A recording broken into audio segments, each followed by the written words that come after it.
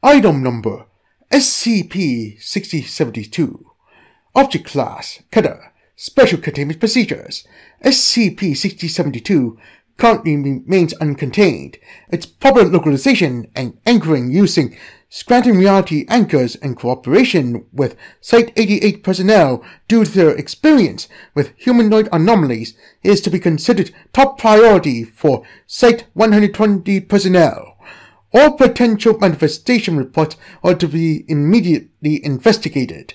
All Foundation personnel matching SCP-6072's manifestation criteria are to be placed within anti-ontokinetic spaces for the duration of their potential death, preventing the entity's manifestation. Description: SCP-6072 is a predatory entity with no consistent form nor appearance, emitting a constant output of Level 4 TRE, Tartarian radiation energy, and minor amount of Akiva radiation, similar to that of a non-worship deity. Similar in magnitude to the redacted per 05 order entity found within SCP-5572 Prime. Research regarding those similarities is ongoing. SCP-6072 displays predatory behavior, only targeting individuals exhibiting one or more of the following traits due to hunting ease.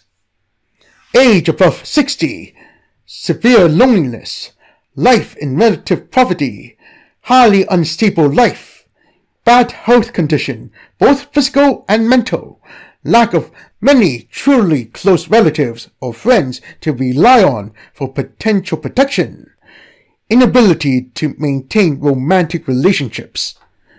All individuals near which SCP-6072 manifests are found dead within 2 to 5 minutes of exposure. In 100% of cases, the cause of death was determined to be a disease previously undiagnosed in an extreme state. The entity will never leave its prey until it's confirmed dead, always awaiting near it until the disease kills the subject, not infrequently checking for life signs on people it hunts. How SCP-6072 is able to manifest them within the organism of its prey in such an advanced state remains unknown. SCP-6072 possesses virtually unlimited teleportation and shape-shifting capabilities, enabling it to manifest at any location in any form. Despite this, the entity utilizes this ability solely to manifest near its prey, which it hunts constantly. It has never been noted to appear anywhere else other than near individuals it wishes to eliminate. Most manifestations follow the formula of the entity taking the form of standard humans within the area it manifests in, frequently choosing the form of a close relative of the person it wishes to hunt. Upon detecting a potential victim, the entity will stop at nothing to achieve its goal. It has been noted to bypass previously thought to be impenetrable anti-ontokinetic spaces. Current hypotheses hold the entity is a pain-consuming Tartarian, prolonging its life through the murder of others. Though this theory is backed up by examples of pre-modern era civilizations interacting with it, see Discovery and Historical Context. Whether it's true remains unknown. Discovery and Historical Context. SCP-6072 had been known to the Foundation in one form or another ever since its founding in 1870. Initially suspected to be numerous other anomalies, following over 150 years of continued appearance, it had been fully researched and classified as SCP-6072.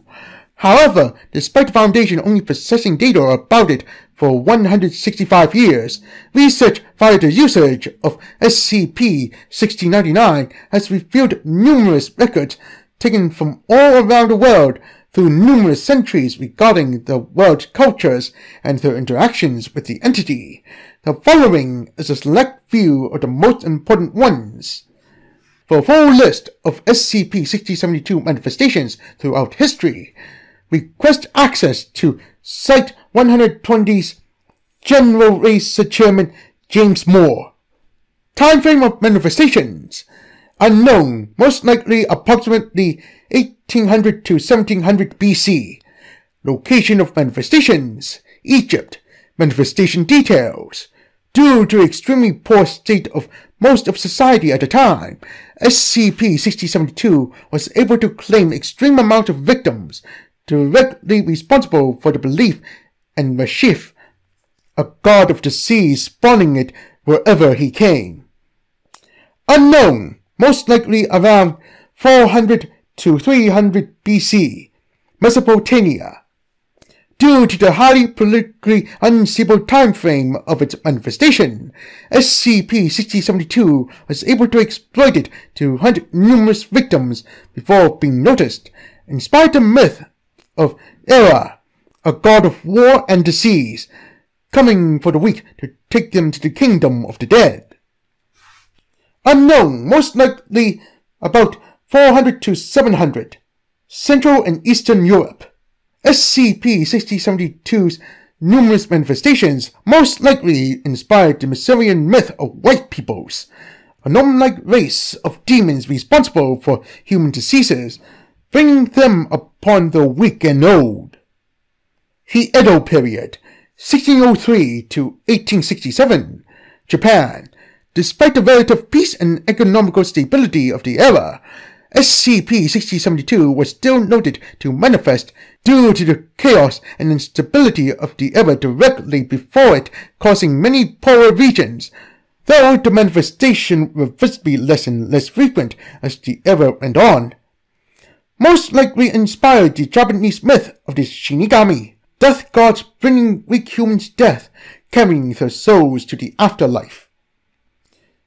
1890 to 1923, Siberia.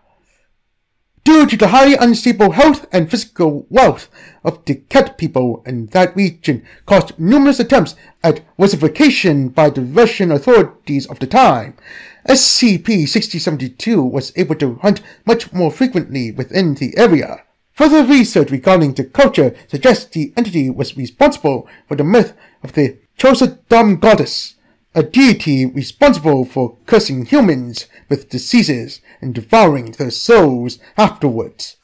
Addendum 6072-2. The following log is the only available recording of SCP-6072 interacting with any of its victims, as well as the only manifestation event which the Foundation was able to witness. Log 9th of December 2035. Date 9th of September 2035. Forward. The following video was taken from one of the cameras within Site-120's medical ward. At that time, Dr. Ethan McCarthy, one of the 5 members of Site-120's Director Council, last member of the McCarthy family, a multi-generational family long serving the Foundation, all other members either lost in action or dead due to age, was being hospitalized due to a lung health problem discovered the day prior. Begin log. SCP-6073 manifests outside of the medical room, taking the form of Dr. McCarthy.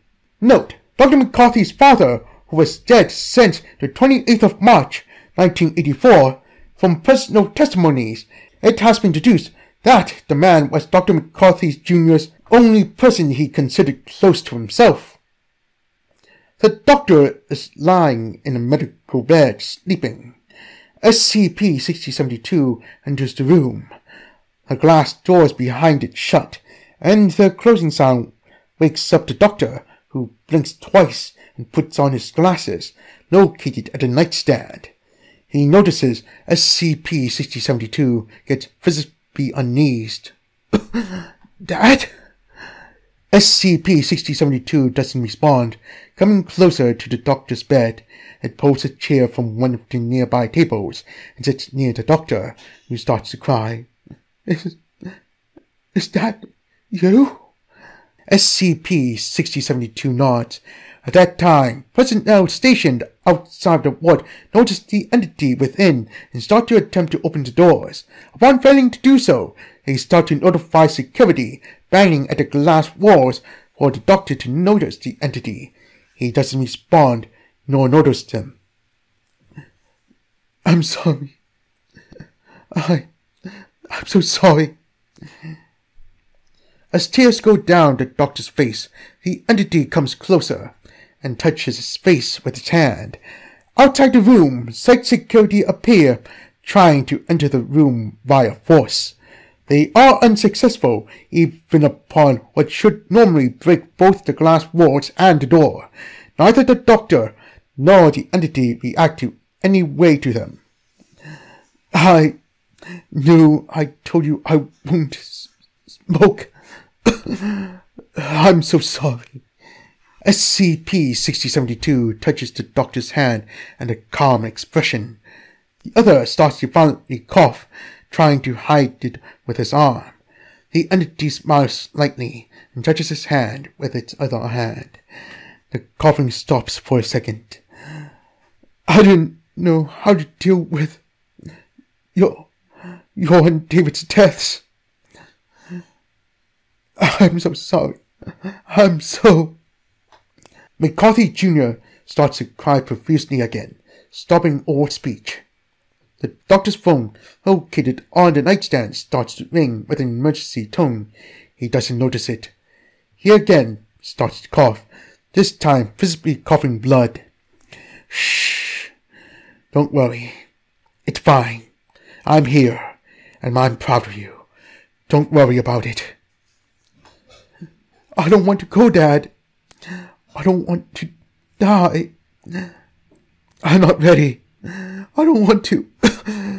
I'm sorry. I'm sorry for everything. I don't want to go, Dad. I don't. The entity shushes him, giving the doctor a hug. They sit in that position for 2 minutes. With McCarthy Jr. sobbing violently, the entity searches him again.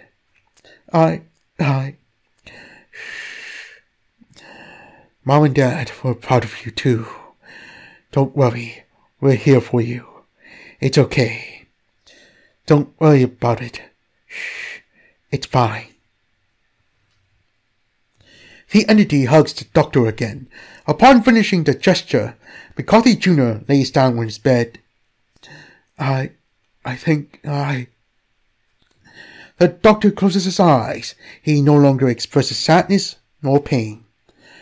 I'm proud of you. SCP-6072 demanifests. Though Dr. McCarthy Jr. ceases all movement, an expression of happiness can be seen on his face. End log. Closing statement. Following SCP-6072's demanifestation, Dr. McCarthy Jr. was found dead at the age of 85 within the hospital ward. Post-mortem analysis revealed it was caused by previously undiagnosed lung cancer. The disease was entirely anomalous, believed following further research to have been within Dr. McCarthy Jr. for at least 3 prior years, mainly due to his long-lasting smoking addiction and poor work ethic. Following further research, it was discovered SCP-6072 does not cause any of the diseases found within its victims, not being responsible for their deaths. The TER previously thought to be emitted from it was, in actuality, simply the byproduct of experiencing human deaths for a prolonged period of time.